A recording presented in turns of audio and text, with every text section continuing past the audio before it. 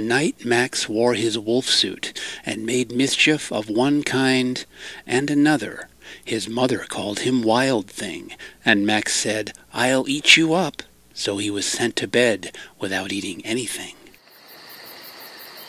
That very night in Max's room, a forest grew, and grew, and grew until his ceiling hung with vines, and the walls became the world all around.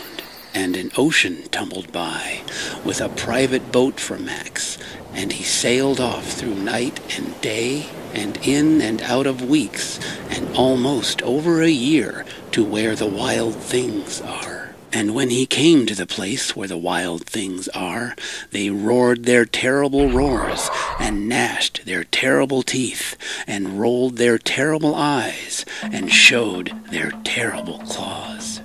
Till Max said, "Be still," and tamed them with the magic trick of staring into all their yellow eyes without blinking once, and they were frightened and called him the most wild thing of all, and made him king of all wild things.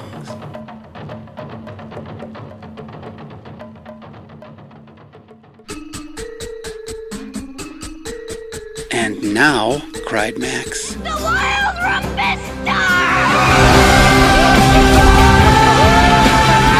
Well, this is our family. I'm Ira. I put the holes in the trees. This is Judith. You don't really need to know me. Kind of a downer.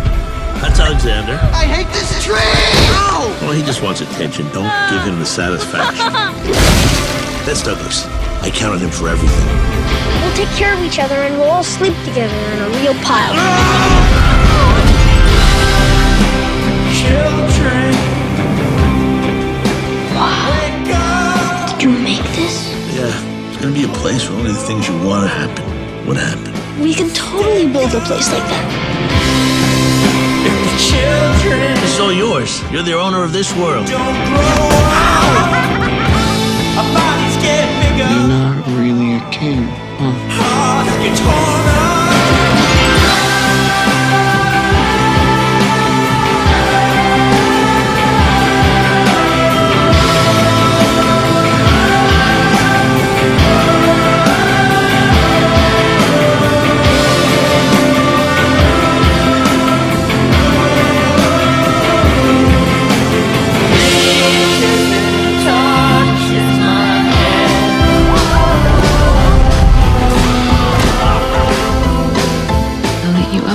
So I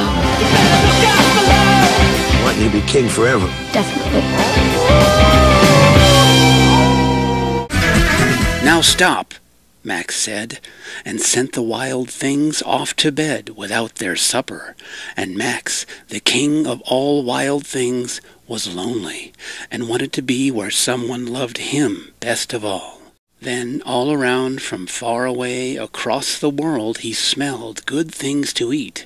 So he gave up being king of where the wild things are. But the wild things cried, "Oh, please don't go. We'll eat you up. We love you so." And Max said no.